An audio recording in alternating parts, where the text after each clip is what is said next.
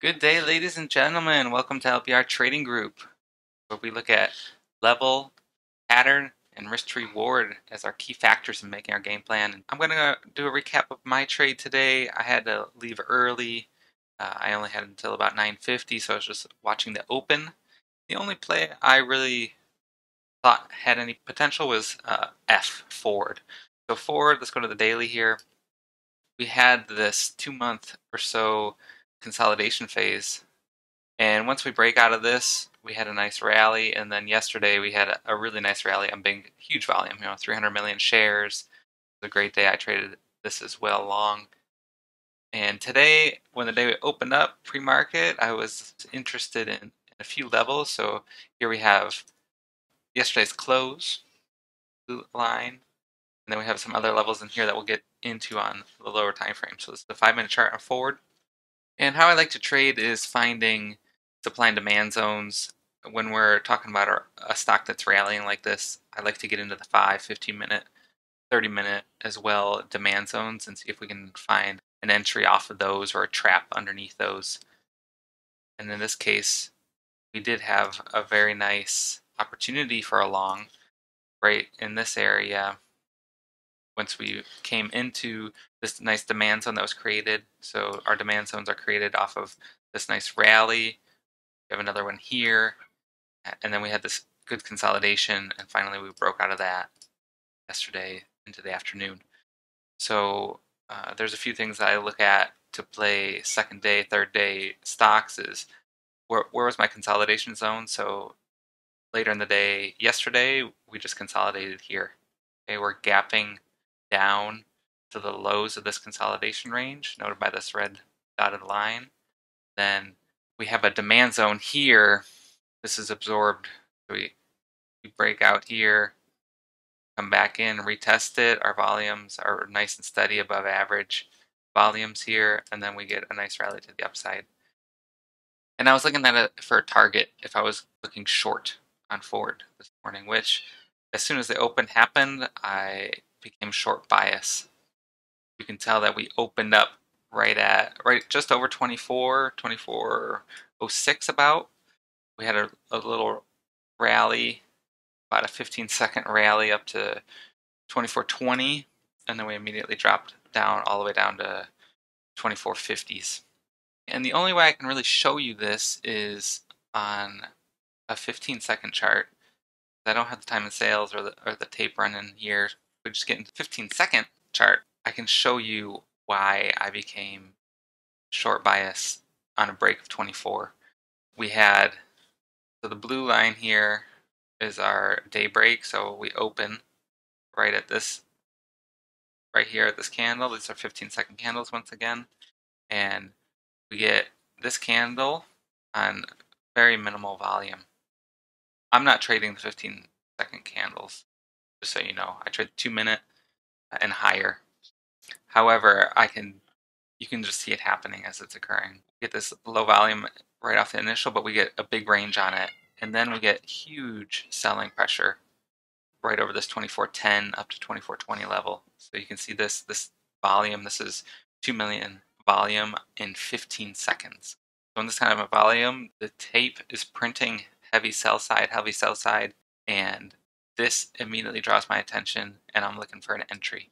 I got an entry starting at 24.06. I added again at 24.04 for the break of 24, and this thing drops so fast that I didn't have time to really move my orders. I took 10% off at 23.95. I took 10% off at 23.88, 23.84, and then I took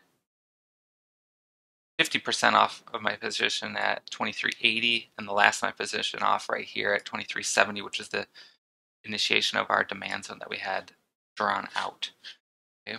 So getting into the smaller time frame, we can actually see look at this volume and this kind of candle. That means there's people trying to buy this thing, but somebody's here dumping heavy shares into this false breakout type scenario, and it's followed by we go from 24.15 all the way down to 23.92.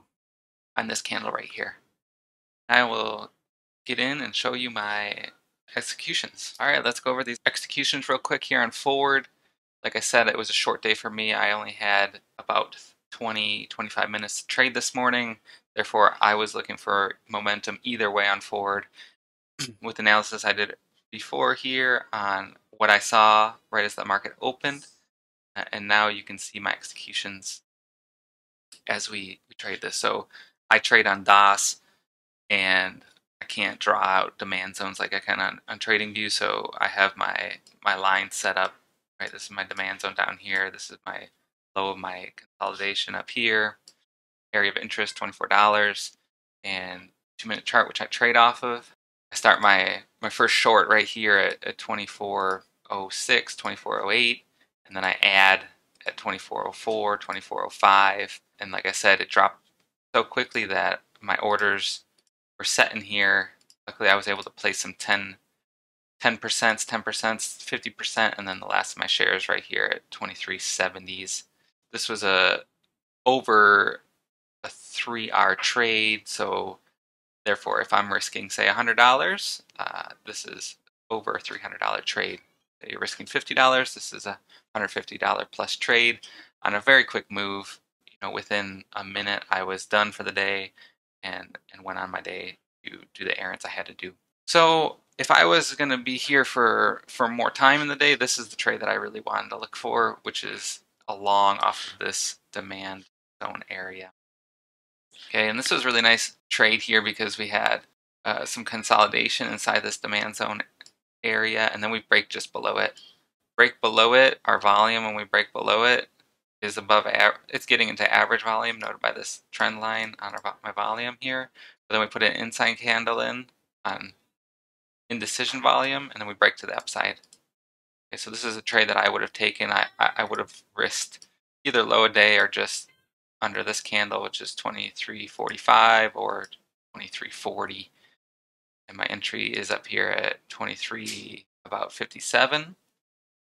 Right, so I'm risking 11 to 15 cents, and my targets on this trade, I'm looking for a retest of 24. Looking at yesterday's close, which is up here at 24.30, and I'm looking for yesterday's high of days, which is up at 23.50s. Okay, so this is a very nice risk to reward trade. There's opportunities for ads. There's opportunities for ads here as well. When we come back, we break over 24, come back into 24 opening range prices. And important thing to notice, when we come down on this pullback, what are our volumes like? Yeah, our volumes on these 3 candles, they're lower.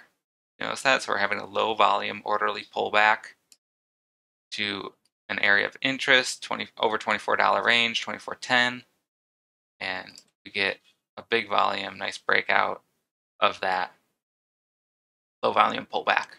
Okay, so these are areas where we can look to add if you're that type of trader. So I hope you enjoyed this review. Please subscribe, hit that like button, get this channel growing and stuff.